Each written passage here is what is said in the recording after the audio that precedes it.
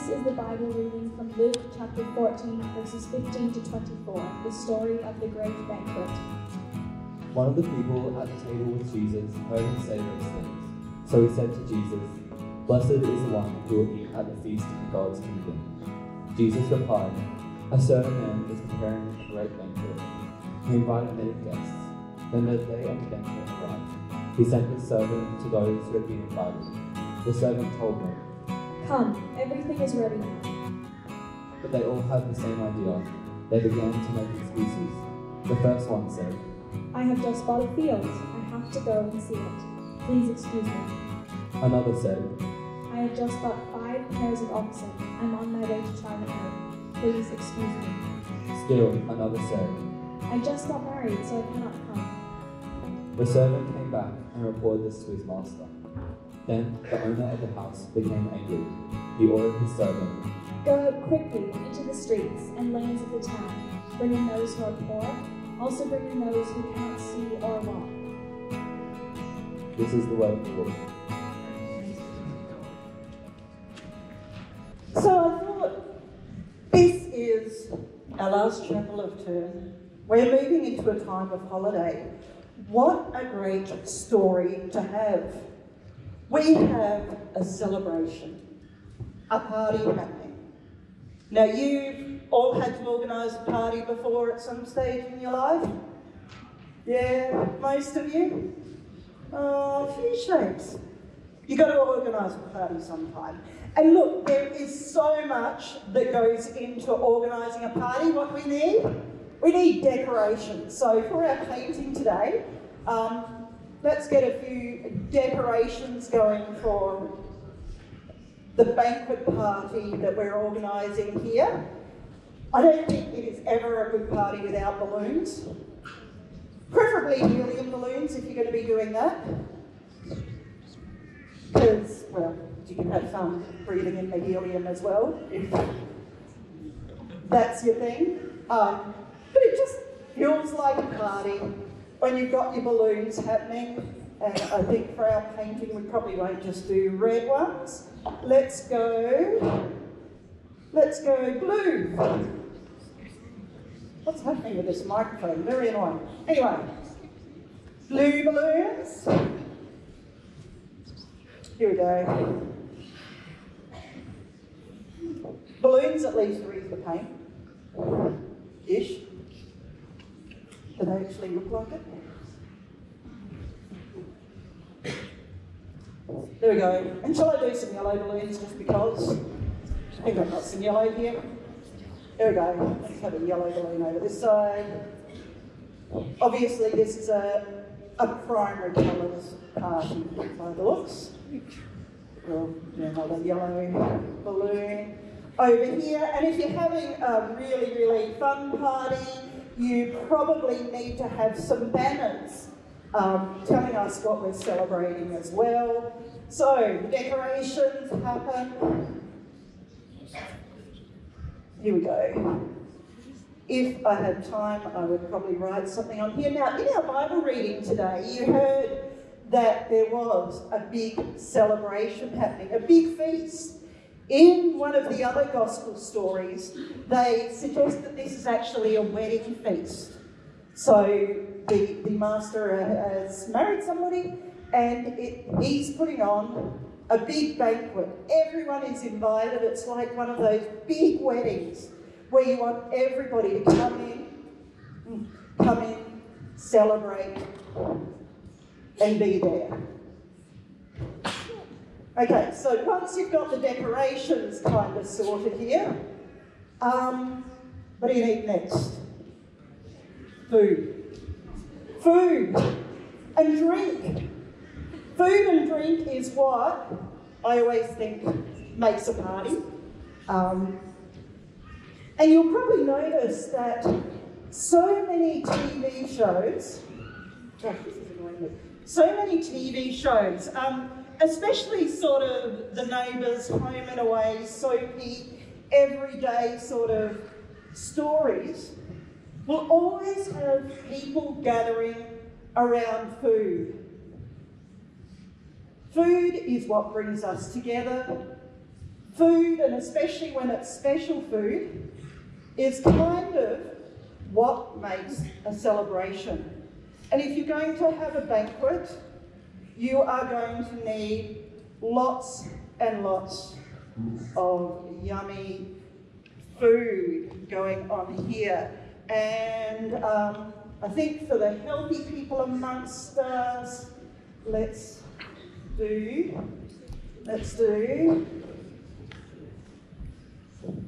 few of these. See this? These grapes, in case you're wondering. Can you tell? Kind of not, whatever.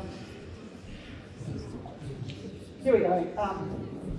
Why not have a bit of an apple going on as well, because you will always get some healthy people coming to your party who want something nice like that. And of course, if it's a big party, whether it's a wedding or a birthday, what else do you need? You need the cake. Here we go. So we are going to have, because I've got the brown here, chocolate cake. Gotta love a bit of chocolate cake. There we go, and I think that needs a little bit of decorating, so we'll add some cream-ish, something like that. Bit round the bottom as well, something like that. It doesn't look so delicious, sorry those chocolate cake lovers, but you know, it'll do. It's a cake, we have an occasion. Now, could you imagine this? You have gone to all of that work, you've sent out your invitations, you've invited all your friends, everybody else to come and join you in this celebration that you're putting on. Everything's ready, you've decorated, you've got the food out, it's all looking good and wonderful. The time has come, you're sitting there looking at the clock. Where is everyone? Can you think of a worse feeling than having done all of this and nobody turns up? Everybody has an excuse and they're not coming.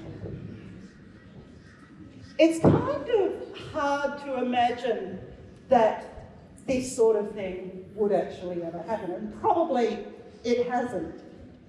But Jesus liked to take these everyday situations and turn them around so that we think about things in a different way. Because in this story, we have that master, that man who is putting on a fine feast for everyone. And he wants everybody to come and join him in celebration. But what happens?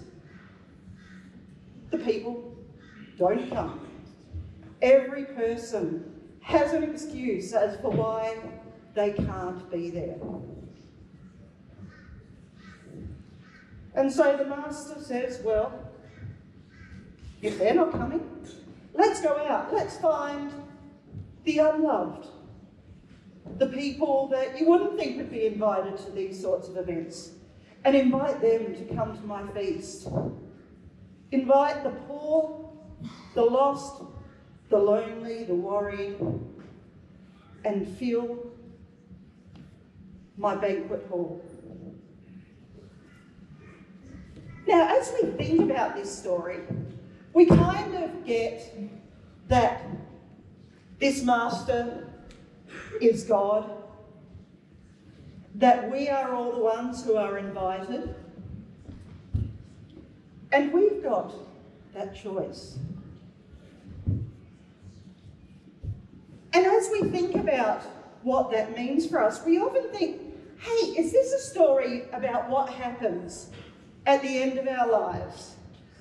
This kingdom of God, this kingdom of heaven, God's inviting us along to join him in heaven, and we've got to make a choice about whether we take up his invitation or not. And here's the thing though, I don't think that's what was being said in this Bible reading. Because one thing I've discovered is that when Jesus is talking about the kingdom of God, and he's talked about it in a lot of the Bible readings we've heard recently, he's not talking about some sort of afterlife, some sort of heaven that we're all called to. When Jesus is talking about the kingdom of heaven, he's talking about the right here, right now. He's telling us that the kingdom of God is here with us. And when he's inviting us to join in this feast, he's telling us that the invitation is for right here, right now. The invitation he's sending out for us is support for our everyday life. This invitation is for those who are struggling, those who are poor, those who are lonely, those for whom the pressure of everyday life is building up. God's invitation is to say, I am here to feed you with what you need to keep going each and every day. I am here to invite you to join in with this meal that will support you, that will give you the power and the energy to go on. If you were to come here on a Sunday, you would see this meal most specifically sitting on that altar there. On a Sunday, we hold something called Holy Communion. It's a reminder of what Jesus did when he had died on a cross, but it is so much more than that. This is actually God giving us his body, his blood. This is God coming to us to provide us with support, to provide us with what we need to get through every day. But Holy Communion isn't the only way he does that. Each and every day, God is present in the people around us, in his Spirit, being there with us, supporting us, helping us as we go through our lives. This banquet that God's inviting us to is real help for each and every day. And we know that we can take this up at any time. There might be times in our lives when we feel the need to say, no, God, I want to try my own way. I'm going to do my own thing. But the reality is that God will continue to invite us with open arms, continue to share his good gifts in all we do. So as you go out, remember this, hold on to this. Amen. I'm going to finish off just a little bit more, and I think we are going to see